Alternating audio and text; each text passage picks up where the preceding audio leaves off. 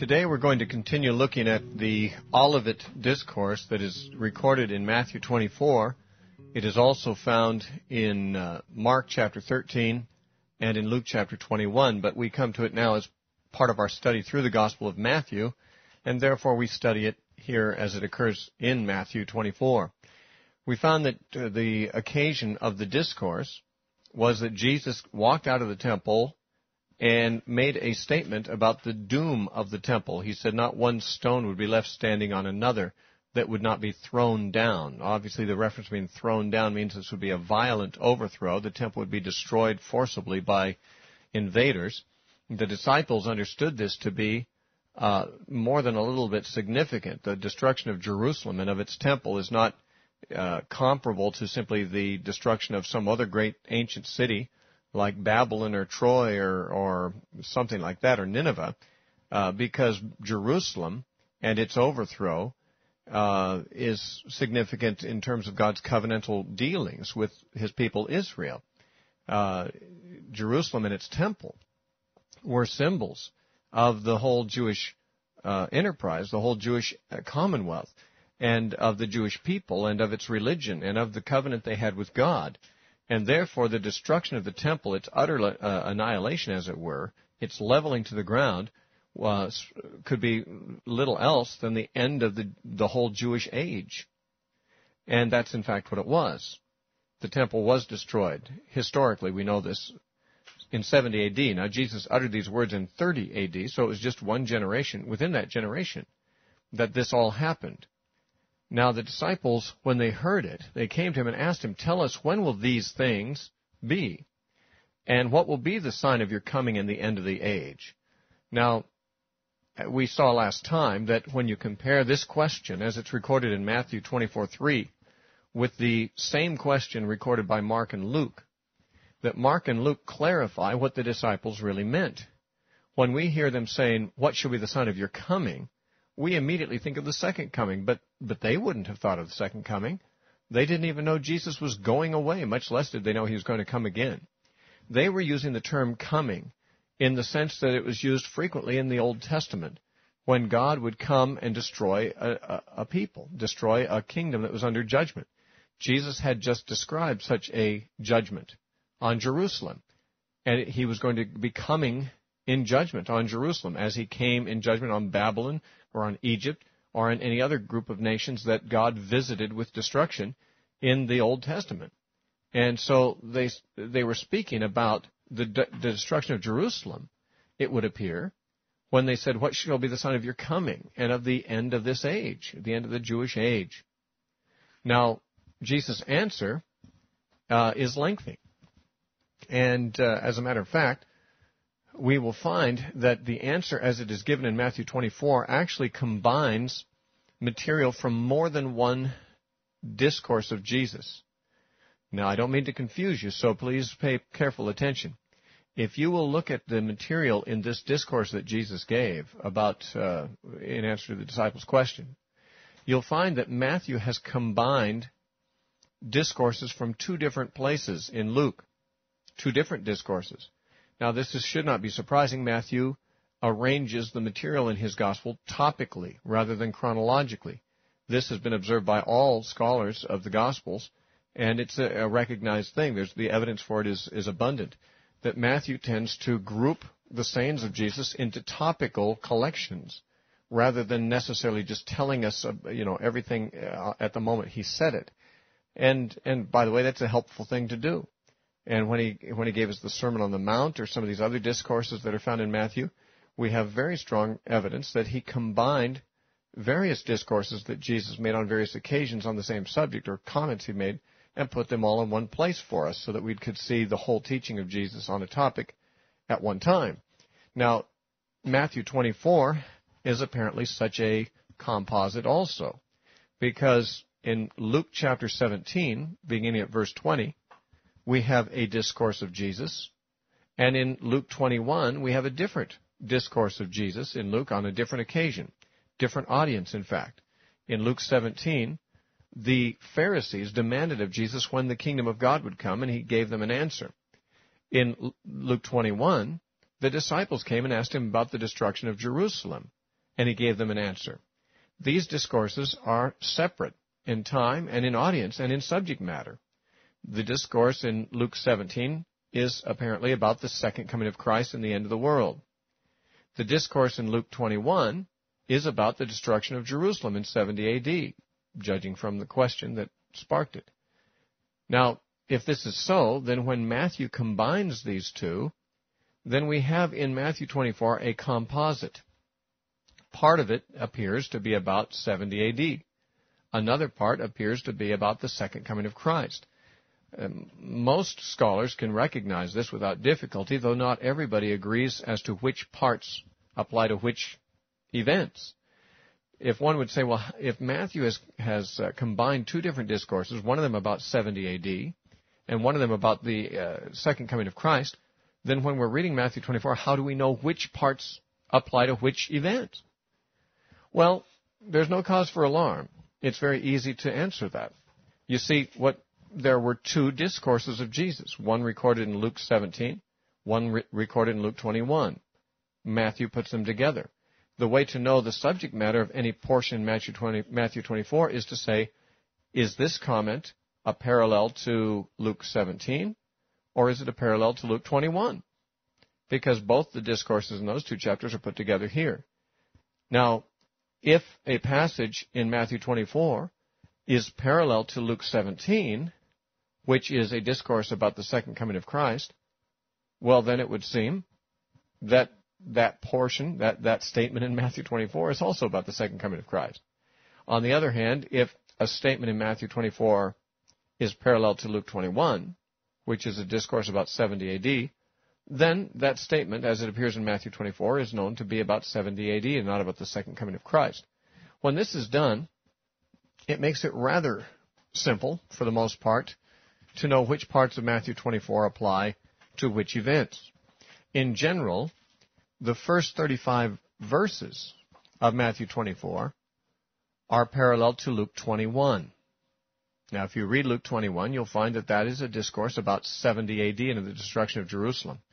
In fact, if that's not clear to you, all you need to do is look at Luke 21:20, where Jesus said to his disciples, when you see Jerusalem surrounded by armies, then know that its desolation is near. Okay, well, it was. The disciples, some of them did live to see that day. And that Jerusalem was surrounded by armies, and its desolation was near, and it did come.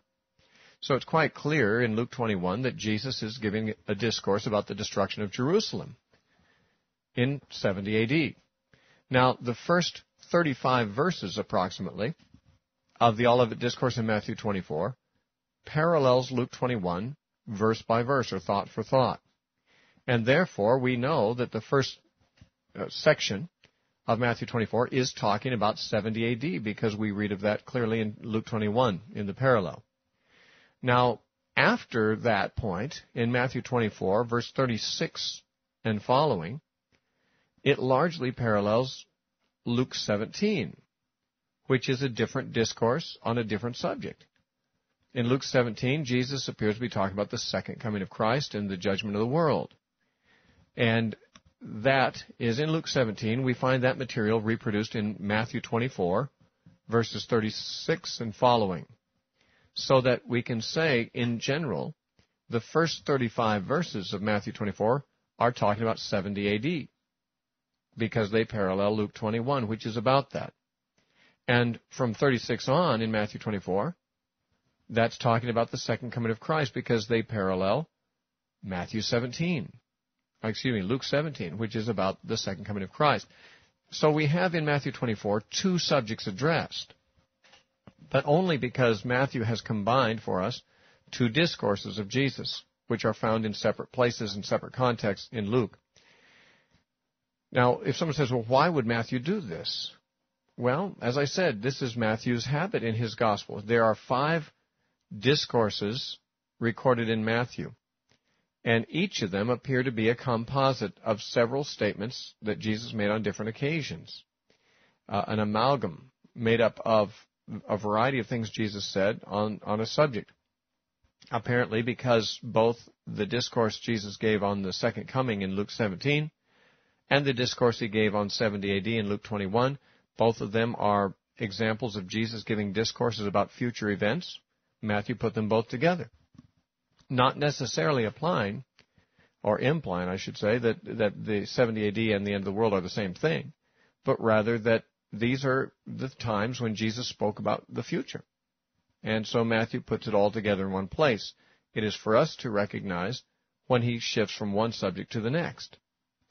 Unfortunately, Christians have done very poorly in discerning the difference between what Jesus said about 70 AD and what he said about the time of his coming, and have generally applied the whole discourse, or most of it, to the time of the end, that is, the end of the world, or the time just before the second coming of Christ.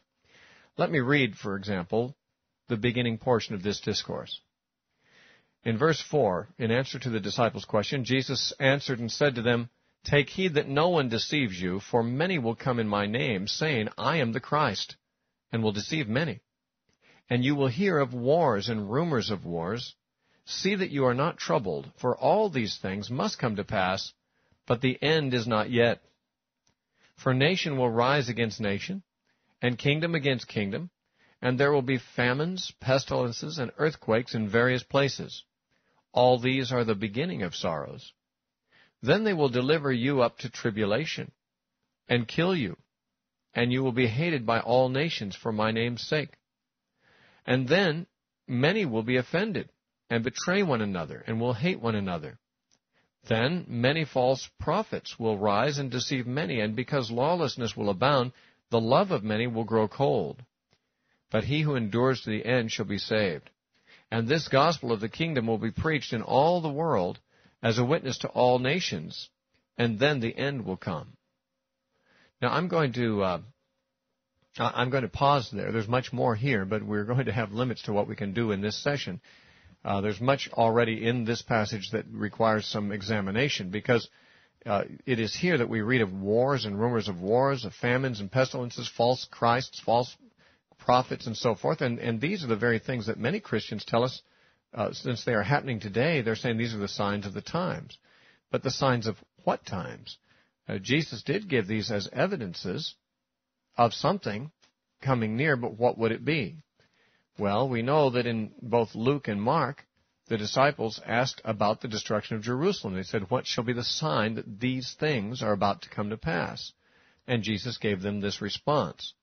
Now, Jerusalem was destroyed in 70 AD. And if Jesus is answering the actual question of the disciples, then we should look to the time prior to 70 AD and see if these things ever happened. Well, the first thing that Jesus said would happen would be that there's false Christs. He said in verse 4, "Take heed that no one deceives you, for many will come in my name, saying, 'I am Christ,' and will deceive many." Did that happen before 70 AD? It certainly did. We know of at least one case that the Bible itself records, and that's Simon the sorcerer in Acts chapter 8, verses 9 through 10. We're told that they were, the people of Samaria were convinced that he was the mighty power of God because of the magic he did. More than that, this man, whose name was Simon Magus, was well known in early church history, and some of the early church fathers tell us more about him. Justin Martyr, for example, reports that Simon the sorcerer was worshipped as a god in Rome because of his powers, and that they, in the reign of Claudius, they had made a statue in his honor. Jerome quotes Simon as saying, "I am the Word of God, I am the Comforter, I am Almighty, I am all there is of God." Irenaeus tells us that Simon claimed to be the Son of God and the creator of the angels. Now, this man was contemporary with the apostles and certainly lived before 70 AD. And, in fact, his entire career probably began and ended before 70 AD. Here's a man claiming to be God, claiming to be the Word of God, the Son of God, the creator of angels. Is this not a false Christ? I certainly would suggest that he is. Origen also reports the claims of a man named Josephus, who was, he claimed to be the Christ foretold by Moses. This is someone who allegedly arose before 70 AD. Josephus, who of course is a Jewish historian of the period and was not at all familiar with the sayings of Jesus, he described the time of Felix, which was of course contemporary with Paul prior to 70 AD. Josephus says this, "Now as for the affairs of the Jews, they grew worse and worse continually, for the country was again filled with robbers and impostors who deluded the multitude. Yet did Felix catch and put to death many of those impostors every day, together with the robbers." Unquote. Now, Josephus says there were many impostors. What were these impostors?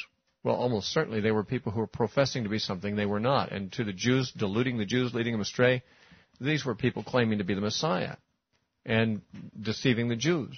Jesus said there would be many who would come in his name saying they are the Messiah and would deceive many. Well, that did happen, didn't it?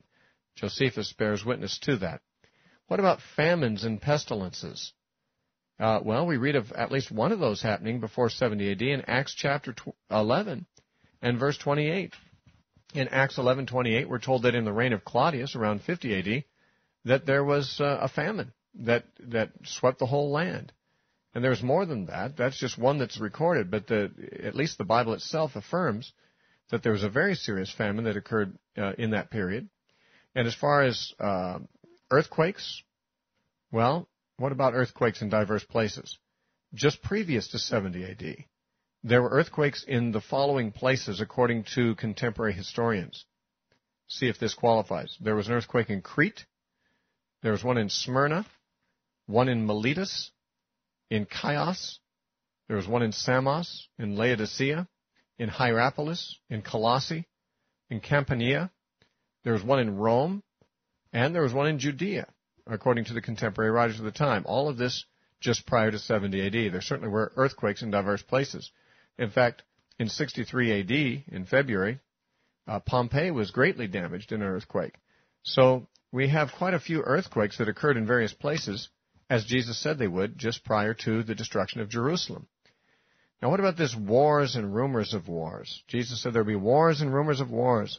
Nation shall rise up against nation, etc. Well, shortly after this discourse was uttered, there were 4 emperors who came to violent deaths in the space of only 18 months. There was an uprising against the Jews in Alexandria. In Seleucia, 50,000 Jews were slain in uprisings against them. In Caesarea, about 20,000 Jews were slain by the Syrians. Hostility between the Jews and Syrians divided many towns and villages into armed camps. Constant rumors of wars kept the Jews in an unsettled state for the whole time. Some were even fearing to go out and plow and seed their ground, said Josephus. So, during the time, this was just prior to the Jewish war, there were great hostilities toward the Jews in various places. In Alexandria, Egypt, in Syria, and in various places, they were hearing of Jews being slaughtered by people attacking them, by uprisings against them. This certainly is wars and rumors of wars. When there were civil wars in Rome because of the violent deaths of 4 emperors within 18 months, that certainly would have been a rumor that reached Jerusalem. It was not a peaceful time, the period from 30 AD to 70 AD, and especially near the end there, it became anything but a peaceful time for the Jewish people. Now, what else is predicted here?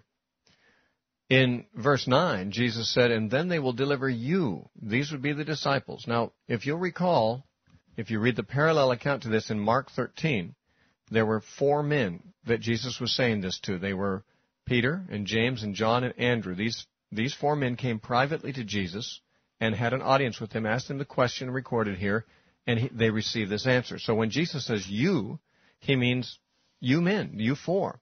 He's not talking about somebody living in the end times. He's talking to the men who asked him the question, and he's giving them their answer. He says, "Then they will deliver you up to tribulation and kill you, and you will be hated by all nations for my name's sake." Now, that's true. The apostles were treated just that way. In fact, James, one of them, was the first apostle to be martyred, and he was killed, as is recorded in Acts chapter 12. John was also badly treated and subjected to what would have been mortal danger, but he was supernaturally spared. He was apparently dipped in boiling oil, but he survived without harm, it would appear. As far as Peter, he was crucified upside down. And Andrew, well, he also suffered a martyr's death. And therefore we find that Jesus, talking to these 4 men, said that they would be hated and they would be killed for his name's sake. And he says, "And then many will be offended," that means stumbled, "and will betray one another and will hate one another." Well, the Bible says that actually happened. Paul said, Demas has forsaken me, having loved this present world. His love for God had grown cold. In fact, Paul said that at his first defense, all his friends forsook him.